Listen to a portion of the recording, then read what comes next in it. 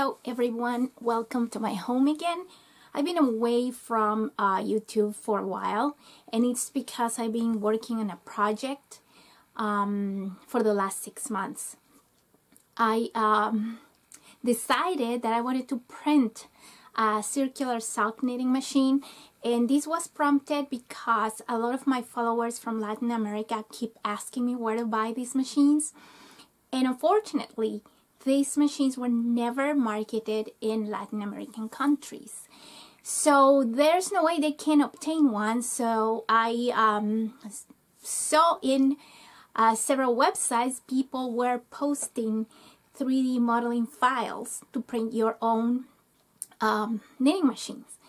So I decided to print and test 2 of them.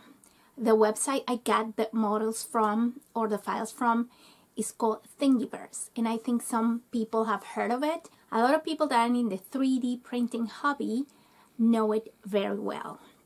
So the 2 models I decided to print, one belongs to a person from Germany. I am not going to attempt to pronounce his name or her name, so I will write all about it on my blog, as well as the other one, which was designed by Mr. Roboto 19, or Steve Turner, I think is his name. Steve Turner based his design on an auto knitter, I think, because I own an auto knitter, and the models match perfectly well that machine. So I decided to start with the German one because it was a little bit easier to print. It took longer, but it had fewer pieces. I made it work, but the cylinders broke twice because the needles keep getting stuck. It used this regular flatbed needles, and since I am a machine knitter, I'm very used to them. The only difference is that you had to cut the tail to make it fit, but it was tricky because I think he used Toyota knitting needles, and those are not very easy to find. So I worked with Singer and Brother, and those were a little bit bigger, and even the butts of the needles were longer, so they would crash against the camshell of the machine. I'm not gonna demonstrate that one because I wrote all about it on my blog, knittingfingers.com. There is the name. Please don't forget to check it out. I posted pictures in all of it, so I kind of put that one aside and decided to concentrate in Mr. Roboto's machine. And after an incredible amount of work it knitted. It's not his fault. I gotta say my hat to him. I admire him so much. His design is just the most amazing thing I've ever seen as a machine knitter myself, knowing nothing about 3D printing, and this just blew my mind away. But as knitters, we know that knitting is can be complex, and you have to have a lot of practice. So as I said, I spent 6 months doing this. Of course, I had to start with buying a 3D printer, which was a whole project on itself, and putting it together, learning how to use it, get the prints done correctly. Once that was done, that took several months. I had to learn how to use some modeling software, very basic ones like 3D Builder. Mr. Roboto, or Steve Turner, designed this model on a software called Fusion 360. And he was kind enough to share the actual Fusion 360 files in Thingiverse. So anybody could just download them, open them in Fusion 360, and modify them. I am still learning Fusion 360, so the things I've modified are very, very minimal. Well, since I'm a crafter and I don't know anything about hardware, anything about making anything out of wood, I don't know any about that stuff. It took me probably longer than it would take somebody else. and I use the tools that I have at home. Granted, I bought so much hardware that I have a whole box of nuts and screws, and I don't even know what I'm gonna do with them. But as I said, repeat, I'm a crafter. I'll find a way to use them. These are not the times to waste anything. So that being said, I want to point out a couple of things about this machine before I show how to make a sock.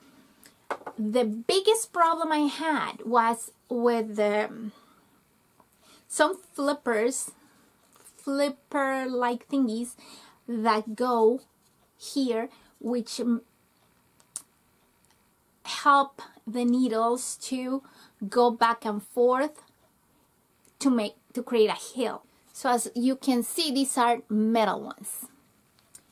The original models are made out of PLA, which is what is used to print in 3D. At least that's what I use because it's less toxic than other materials. So it's plastic. It couldn't withstand the force of the needles passing over and over, under and over them. So that was the part that took me the longest, because I could knit tube, but I couldn't make a heel, because for the heel what happens is that, let me show you. This goes in this, oh, let me see, I can see, in this hole right there. Excellent design, by the way. So you have to have a torsion spring. So this part, oh, it's gonna fall. Every time the needles pass, the needle will pass underneath this. And let me show you with a needle. I have my needles right here. Oops. Bear with me.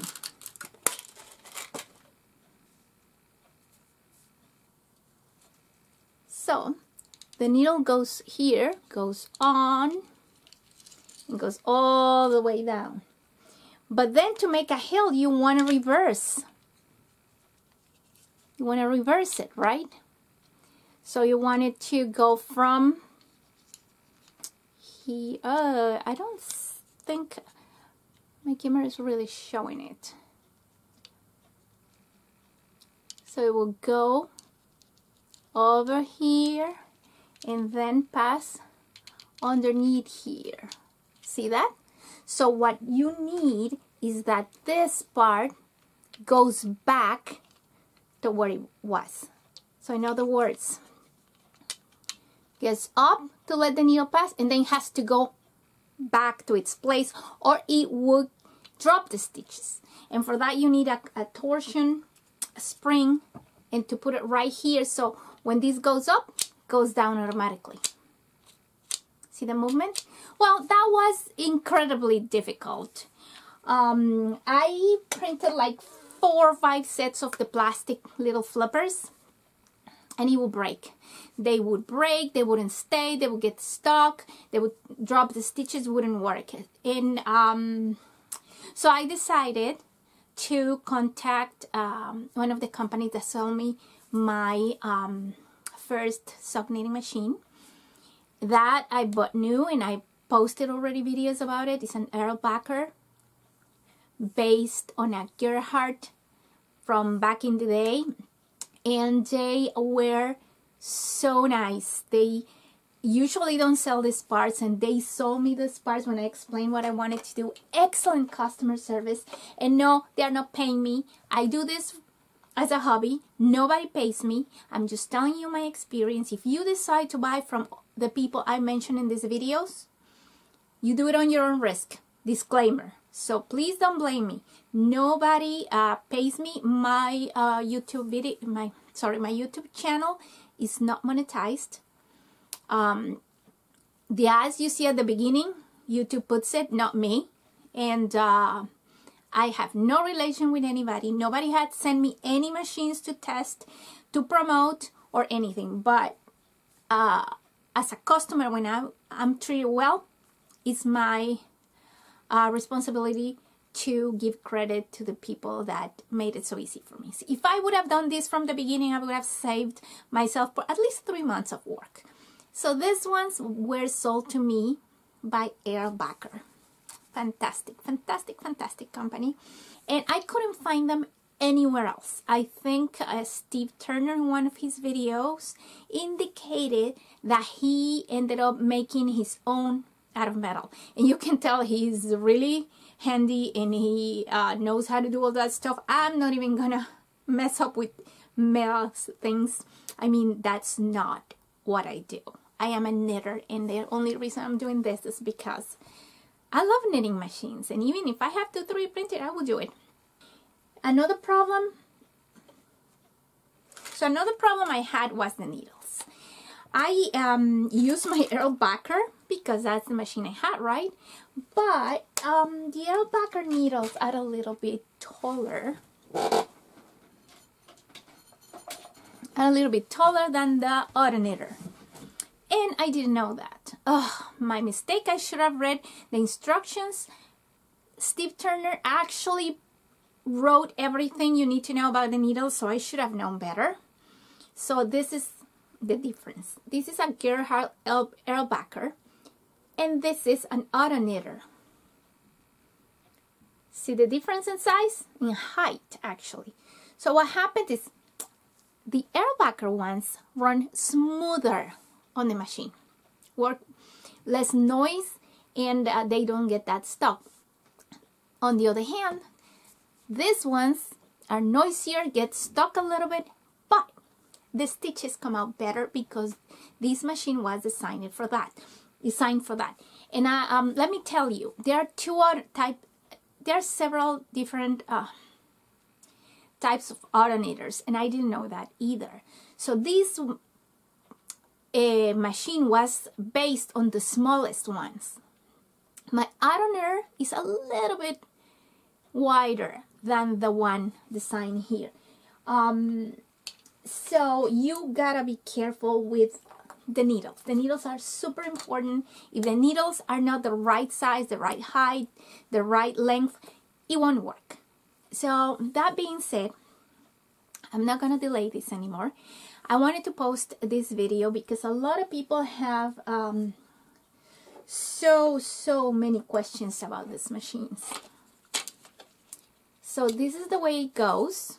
This moves around, not this.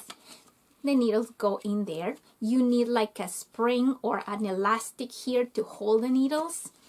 It has another like circle-like piece that goes here, and then you have the gears, one big gear here and one big gear that is the crank, that you use to crank the machine. There are other videos out there. They are very good. You should check them out. Just do a search of 3D printed sock knitting machine and you will find them.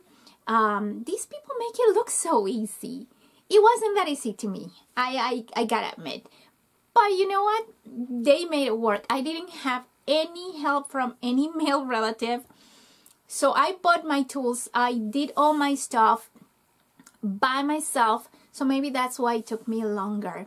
But it worked. And it's, if you don't have any options, you can 3D print your own machine and you like to do something new. It's beautiful. Remember that the files posted on Thingiverse are non-commercial use, but you can share them. You can print your own machine. Definitely you should read what the license says, that each particular designer explains what kind of license they are publishing. So these are not to make them, mass make them and sell them. It's not the way it works. There are other machines that I've seen, like I think Dean and Bean knitting machines is one, and I've seen that on TV and I've seen their videos, and it seems pretty good, that machine. And obviously everything's legal because they have the company. I will say this: printing your own knitting machine is not as cheap as you think. A spool of filament is from $20 to $30, and you have to have good quality or your prints are not going to come out right. That without considering the use of the machine, the electricity use, and your time. It took me an average of 5 to 7 days to print an entire knitting machine.